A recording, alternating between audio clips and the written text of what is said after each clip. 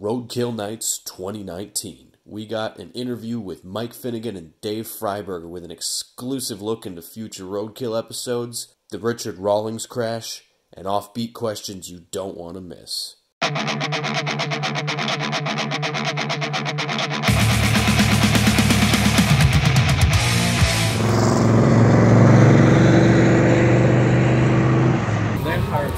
What roadkill vehicle do you take, and what album are you blasting on the way to that? Land Pirates? Land Pirates. As opposed to Sea Pirates? Yes. Blasphemy. It'll get away quickly, and then it'll break, leaving us stranded. At that point, we get into something else. I'm probably taking Harry Tow, the crew cab tow truck, because I think it is virtually unkillable. Marshall Tucker Band, Every Day I Have the Blues live, because it's a really long song. So the world could end longer. Greatest guitar solo ever. You guys had to cover convert a vehicle, a roadkill vehicle. Cover conversion. So aliens will prompt us to have something that's not hovercraft. Right. Remember, it's going to break down most likely. Yeah, We're going to be in the air. I'm trying to think of which vehicle. You want to be stranded on the longest vehicle. Yeah. The longest vehicle possible. We don't have a limo. Yeah. Oh, we just bought that Cadillac limo. There you go. Yeah, we can bring all our friends with us. Or not the Cadillac limo, the Chrysler limo. Oh, the Chrysler? Yeah, the 8-door thing. That is perfect. Yeah. So you guys haven't seen this yet, but we bought a Chrysler airport car. So it's not a limo, it's got 4 doors on each side. The one from so Can you guys tell us the importance of the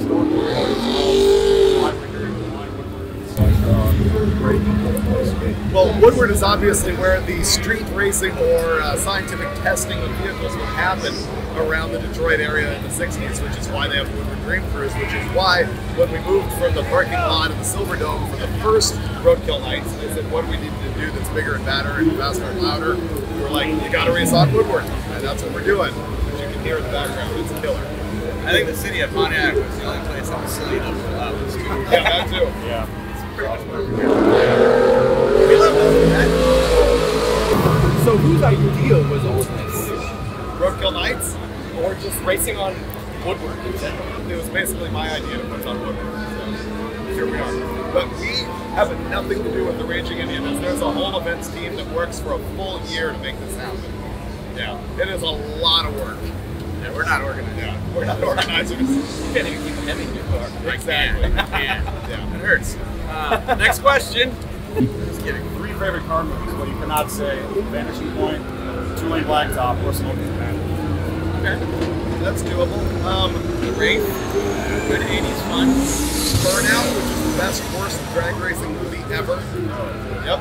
Shot at OCIR circa 1977. 6-pack of Kenny Rogers. That cemented my love of 80s NASCAR. Yep. Was I not allowed to say Dirty Mary Crazy Larry? Oh, you definitely can. Okay, Dirty Mary Crazy Larry. I was going to say that. Yeah. Okay, if not that one, then Cannonball Run. First. Yeah, pretty good. Crucial piece of clothing for surviving a roadkill trip. Anyway. Flip-flops. Even in the winter weather. Oh yeah. He stood in snow. Like He can attest. I don't know what episode it was, but we were in Idaho. I had just broken the window of the Ranchero, which meant we were going to freeze, and you were standing out there in the snow, and I'd say after 45 minutes, you finally put shoes on. So, flip-flops for you, a hat to protect my dome from the sun, because my people don't do all this. Is it a good idea to make rubber bushings out of road? That's a fantastic Or idea. have you done that? Where'd you come up with that? In That's a good pinch, idea. you know? Yeah, I'd go with that. Sure. Short-term solution. Yeah, skateboard wheel works too. Yeah. So, can you guys confirm a rumor that the Hell rides at the event this year are just Richard Rawlings at regular speed? Nope. None of these are hitting the wall. What are you talking about, dude? Yeah. It's in full control. The amazing thing is people don't realize he not only hit the wall out there on the drag strip, he also hit the wall on the skid pad. But that wasn't on video. Oh, I didn't know that. How huge. Yeah. Wow. Yep. Doubled up. As far as new movies go, new car movies, is there any of them that you like as far as the Fast and Furious franchise or Hit and Run? I don't like any of the CG car action. It's fake. I like the 70s movies where they were actually driving the Oh, garbage. you don't like your car driving through those tunnels in Mexico? Exactly. Yeah, fake. Yeah, that was your car going. Yeah. Well, it was knockoffs of my car. Yeah. Those cars that they knocked off for that movie were so bad. There was one of them that the quarter panels were so bad, they caved them in with sledgehammers tack welded new ones over them, mudded the thing, and set them down the road. Yeah, that's how they do movie cars. They just don't care. Yeah. So they're worse than us. Most, I guess. Yeah, don't even remove the old quarterback. Literally cave it in and put a new one over it. It's kind of The opposite of weight pressure. Yeah, You heard it here first. There's a worse mechanic than me. not much worse. It just saves time. That's what they do in movie world. Saves time. Makes money. All right. So what's your favorite car mod that does not improve drivability at all?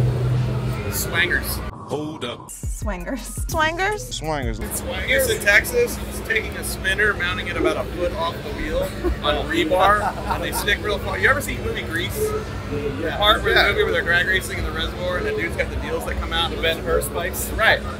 These are permanent Ben Hur spikes on your crappy steel wheels that stick out about a foot on your Toyota Camry rolling through Houston. I like that. Swangers. Well, you've got two-lane blacktop. You've got vanishing point. What does movie cars Roadkill want to build? Well, I've got the F-bomb, which is like a Fast and Furious. I had the opportunity to buy one of the Monte Carlos that was in that same movie. Do you remember the Monte Carlos that were like NASCAR looking? They were tan primer with a gray top. In the beginning of the Yeah, movie, high The school second kids. one, right? Where Where the one dude was demolition derby. is that what it is? They were ripping through. Oh no, yeah, Right, the third one. that's it. Yeah, that was in Tokyo Drift. Yeah, that was a bad. Yeah, so I could buy one of those from my friends at the Cars for the Fast and Furious franchise. So. It's not what's written like. Yeah, exactly.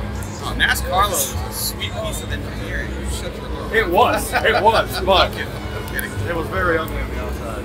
No! On the inside. It's the It best was The word. short back end was. You are amazing. so wrong, man. Genius. You are so wrong. You guys had it out here in the original. You're my new favorite now. He's not even here. I talked to it the entire interview. I'm the favorite at the end. Winning is all that matters. Yeah, pretty much. Pretty much. What movie car would you build? Not a movie car, but I wouldn't mind having the Major's truck for the Fall Guy. Dude, what happened to General Lee? Is that out of your system now? I got it on my system. Really? Wow. What a Because relief. they're too nice. Man, 8 years later, that monkey's off my back. Yeah, they're too nice. I have the world's worst charger now. That's way better. Yeah, Yeah, at least you can take that thing in the dirt and not feel bad about it. Hey, Fall Guy was an awesome 80s TV show about a stuntman who was also a bounty hunter, and he had this lifted long bed Chevy or square body truck that he would jump the freeway with. And it had like 12 shocks. It was amazing. you know we have one at Dulciger's place. We call it the fail guy.